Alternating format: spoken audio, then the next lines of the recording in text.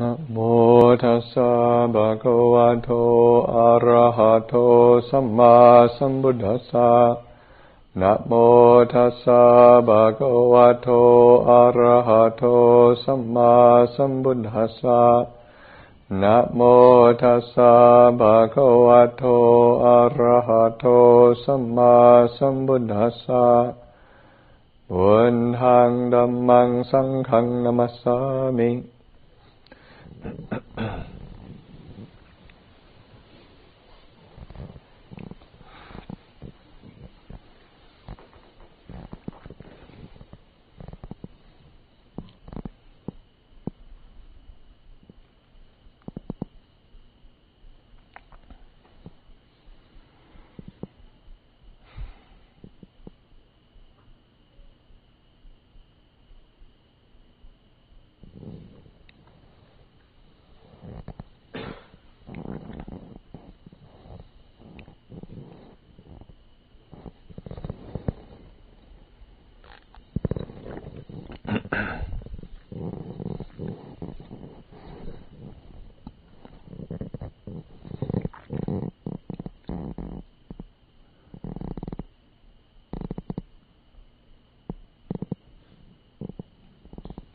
This evening I'd like to bring up for reflection a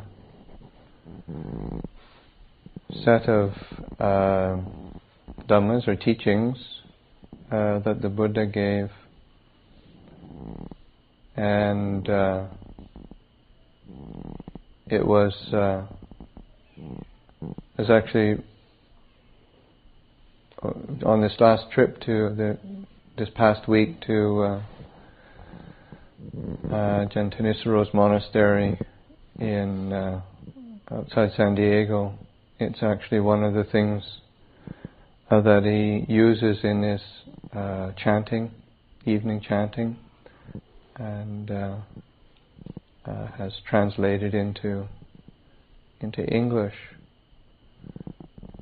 And it's a 7 qualities of respect or reverence,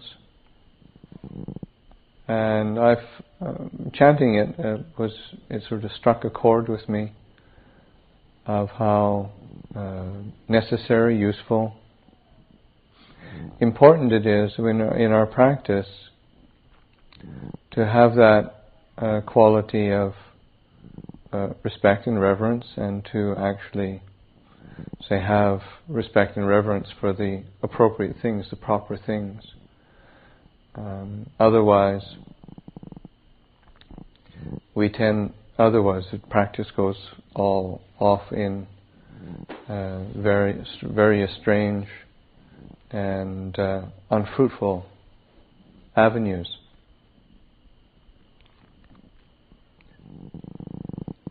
So that what the Buddha says are appropriate,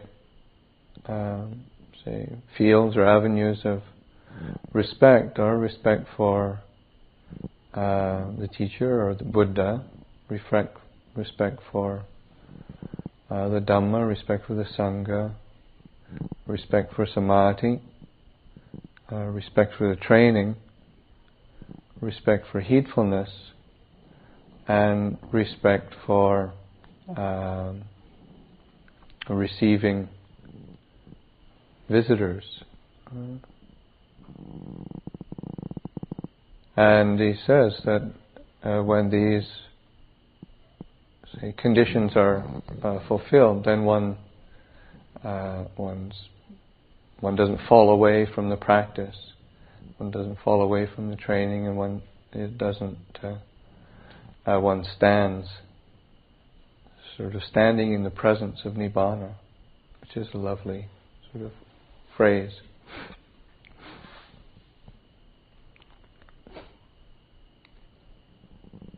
So that these are, just sort of reflecting on the quality of respect and reverence. I think probably one is just to sort of the qualifying what one means by that, in that that which we have reverence for, then we care for it, and care for it enough to also question closely, and to investigate it. If we don't have kind of a reverence or respect for something, then we tend not to look at it closely. And this is essential in terms of practice, that we have the quality of reverence, but we're also looking very closely at it, being very attentive to it, and for training and growth in the Dhamma, then there needs to be that quality of holding something very closely to the heart, being able to allow something to enter into our field of experience and let it be present. Otherwise we tend to either reject it out of aversion or dismiss it out of just not really caring for it enough, disinterested, or not having sufficient interest to really bring it into the heart. Or if we have desire for something, or fascination out of desire that we're going to get something or be gratified by it, then there's a possession, possessing it and trying to possess it, so that there's an element of self there. But there's the quality of respect in the Pali. The word is garawa, and it's what it's part of the chant on the highest blessings that we chanted this evening in the Paritta chanting. So a verse, Karla vocha niva tocha santuti chakatanyuta kalena dhamma savanang. So respectfulness, and nivato is of humble ways, of humility. And that's also there's sort of I think they're not there together because of they're anomalies, right? But they're there together because they complement each other. So that a sense of respectful, reverential attitude towards something needs to rely on, depend on a certain quality of humility and setting aside one's over-exaggerated sense of self, which doesn't necessarily have to display itself in pride or arrogance, but also in just obsession with ourselves. Even when we're obsessed with how unworthy we are, it's still a kind of a lack of humility. Or if we're obsessed with proving how equal we are, we're still obsessed with self, and there's a lack of humility, and therefore, or usually as a corollary, one would the attitude of respect and reverence. It's difficult to shine through because there's so much self involved. There's so much of the me and the I getting in the way. So to be considering that and seeing, well, how can I bring up an attitude of respect and reverence? And it's important. Also, they're saying that that respect and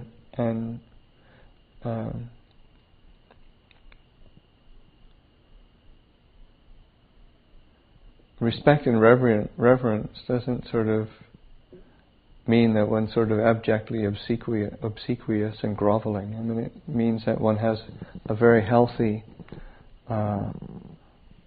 attitude and holding of that which is of value and a benefit, and that's an appropriate response. So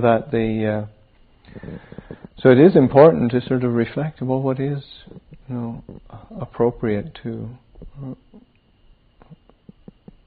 have that quality of reverence towards, and in order that one is able to hold it skillfully, reflect on it, investigate it, so that it penetrates the heart.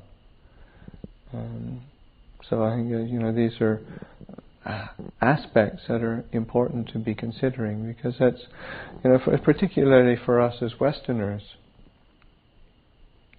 it usually doesn't come naturally or easily, and there's a whole lot of cultural baggage that we carry that tends to obstruct or complicate, not so much obstruct but complicate just an attitude of respect and reverence. So part of it is also just investigating that and reflecting. What's getting complicated, and how do we come back to? Because this is a very positive quality, which, if the Buddha says these qualities bring us to a place of say stability in Dhamma and standing sort of in the presence of Nibbana, there's obviously something extraordinarily wholesome and positive there, and balanced. Otherwise it wouldn't free the heart from suffering. It wouldn't put us in a position of stability and firmness in our practice. So that this to incline our attention to the quality of heart and what comes up when we reflect on holding an attitude of respect and reverence. So that the Buddha uses the quality, the Buddha Dhamma Sangha as appropriate objects of respect and reverence, and that is sort of should be a no-brainer, and as they're the refuges, these are the sort of the central piece of the Buddha's teachings. The Buddha himself emphasized them in many, many different ways. Also, and say if a distinguishing characteristic of somebody who has entered the stream of liberation as a stream enterer is the unshakable faith in Buddha Dhamma Sangha, as well as being firmly established in sila, in virtue. So that that makes total sense to have that quality of the qualities of Buddha Dhamma Sangha, and of course there's many different ways that one can reflect on the Buddha Dhamma Sangha as refuge, both in an external way and the internal way, and I've talked about that in many different ways and times of instruction. But also having say, respect for samadhi, realizing that the mind really needs to be trained. The heart really needs to be firmly established. When the mind is not well trained, when it's not settled, when it's not one-pointed, it gets itself into lots and lots of trouble. And one reflects on that and sees that, yes, you really see, God, yeah, this cultivation of samadhi, the firm establishing of the mind, is something that is really worthy of respect and revering, holding it up as important. Not in a theoretical, abstract way of, when I get the fourth jhana down, then I'll be happy, or if I get even the formless jhanas down, then it'll all be fine. But recognizing how necessary the quality of stillness, firmness, one-pointedness is to the fundamental health of the mind, of the heart. So that lays the foundation for us to really put forth effort in our training, in our practice, to incline our hearts to stilling the mind rather than getting lost in endless complications, proliferations, speculations that are, which can be maybe have some grounding in Dhamma, but there's not the quality of stillness there, stability, so that having respect for the samadhi that the Buddha encouraged over and over again, the developing of stillness, of samadhi, and that it really is an essential piece of, if we're ever going to see something clearly, understand something fully, we have to experience it, see it with a heart of that isn't restless, wavering, needs to be still.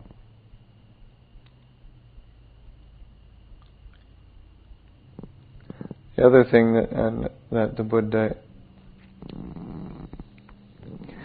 encouraged, talked about, was in this series, was the respect for training, sikha, and realizing, again, similar to this, to say that the need for the stillness of mind, the need for training, the need for developing the path, the need for cultivating wholesome qualities, the need for relinquishing unwholesome qualities.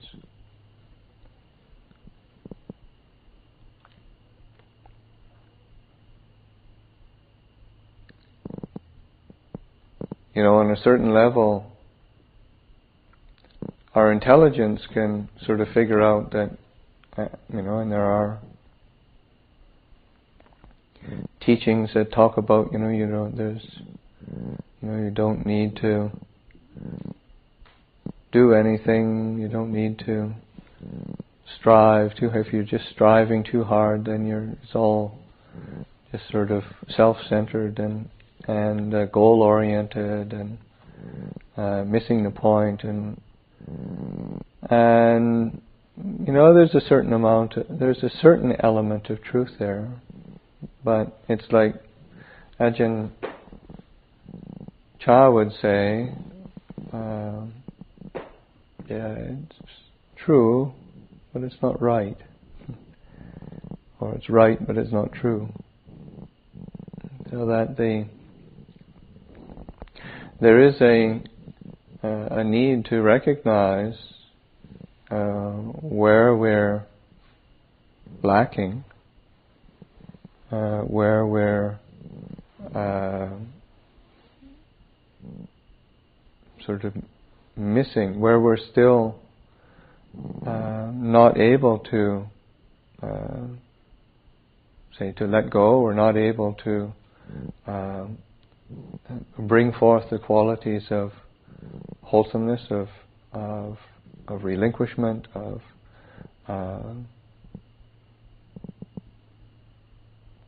compassion, of wisdom, and I realize that we need to train, we need to cultivate, we need to put forth an appropriate effort that will give us the momentum of training and practice that is enough to allow us to let go, to abide in non-attachment, and even on the basic level of just to be restrained. I mean, it's so easy for people to talk about very high elements of non-attachment and emptiness, but not be able to keep the precepts, or not be able to just restrain oneself from kind of restless activity that is not really essential to Dhamma practice, or to restrain oneself from being just lazy, not putting forth the appropriate effort. So this kind of respect for training, realizing that there's the need for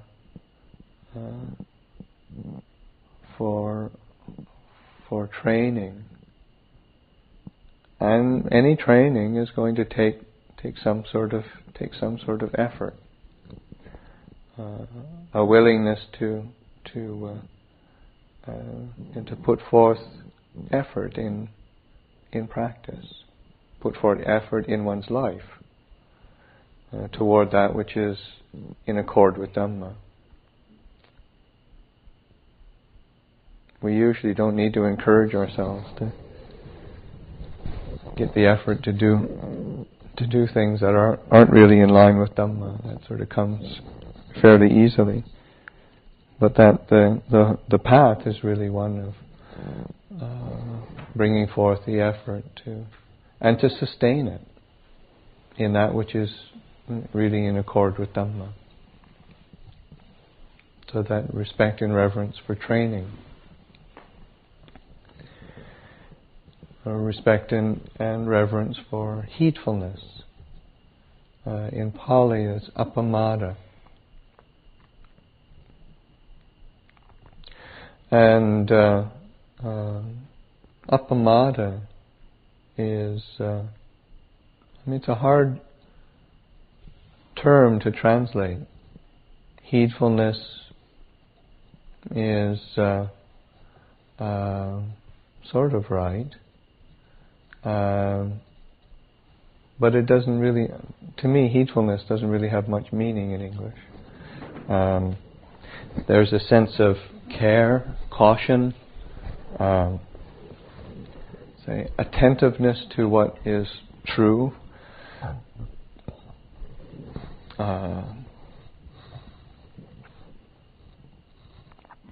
and so that to be, to have this circumspection is a good word, and to be very circumspect and attentive to what is what's right, what's true, what's appropriate.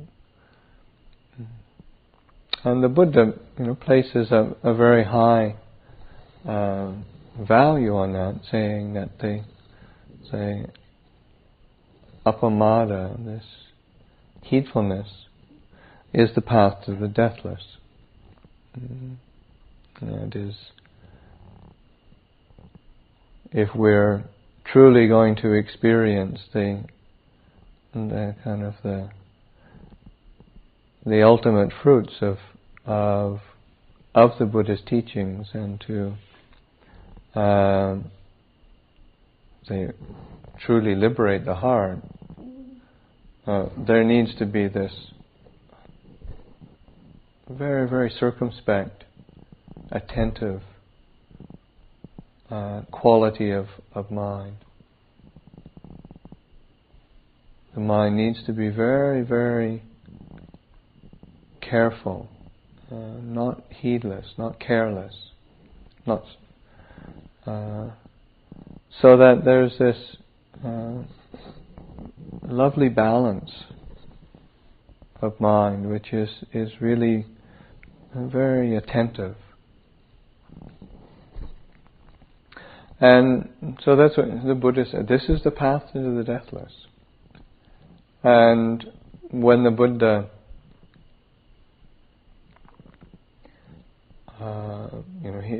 at the end of his life, after he'd taught for 45 years, elucidated sort of Four Noble Truths, Eightfold Path, 7 Factors of Enlightenment, dependent origination, extraordinary subtleties of philosophical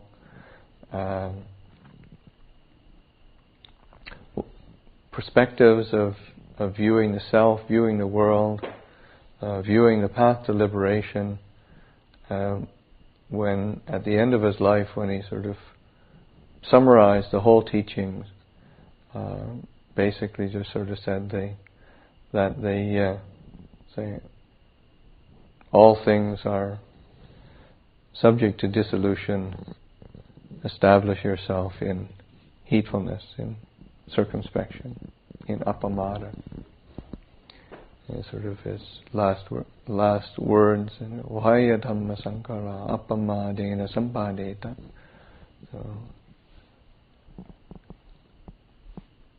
So this quality of appamada encompasses the whole path, encompasses the whole teaching, and how we can train.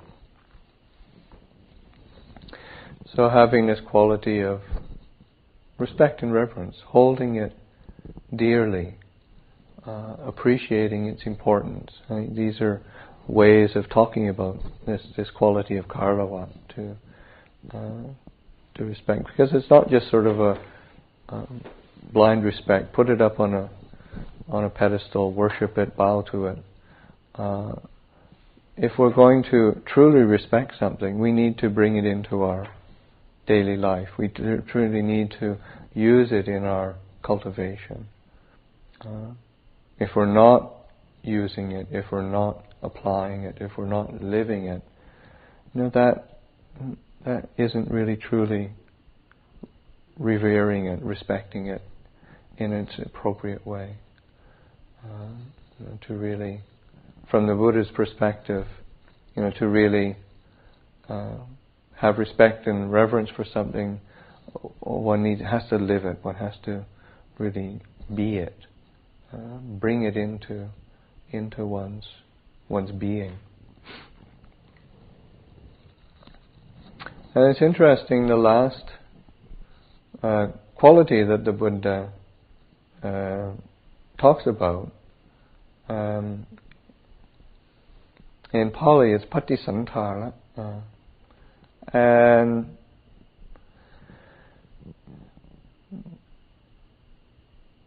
it's translated as receiving guests, and sometimes one wonders, why is it? Usually the Buddha would say, if he was going to give a sequence, it would be it would usually be in some sort of order, and these qualities are seem to be in an ascending order of how a kind of progression of development of importance. And then there's this receiving guests at the end. And how does that work? But I think similarly, in terms of what I was just saying, of the bringing these qualities of reverence into our life, if we have respect for Buddha, Dhamma, Sangha, we have the respect for stillness of mind, training, heedfulness, then it applies itself in how we relate to others, how we relate to the people around us, and looking after people, caring for people. And because there's usually a tendency in the mind to sort of get, again, sort of the obsession with ourselves, our little world, our little kind of little bubble that I'm comfortable with. My security is very settled in this little sphere, and not be willing to be attentive, to be caring, to look after others, so that and you can see the mind, especially when one is practicing. Sometimes or it doesn't necessarily have to be practicing, but one can see sometimes where one doesn't want to deal with something that is new or different. One wants to keep it all very familiar, so that one is not challenged or upset or irritated or aggravated or stretched in any way.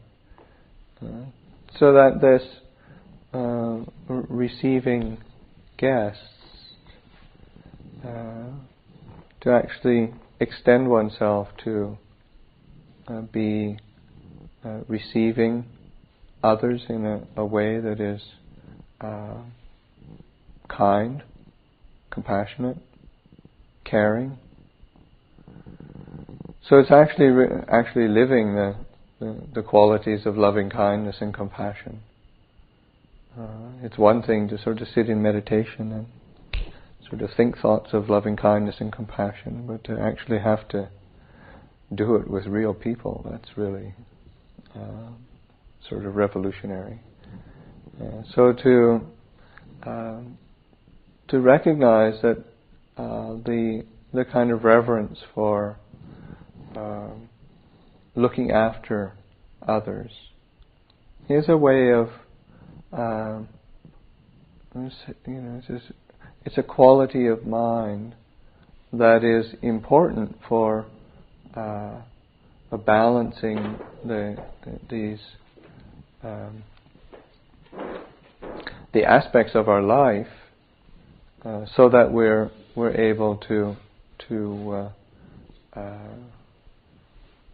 so that the heart opens, so that the quality of mind is appropriate, is ready to enter into and abide in Dhamma.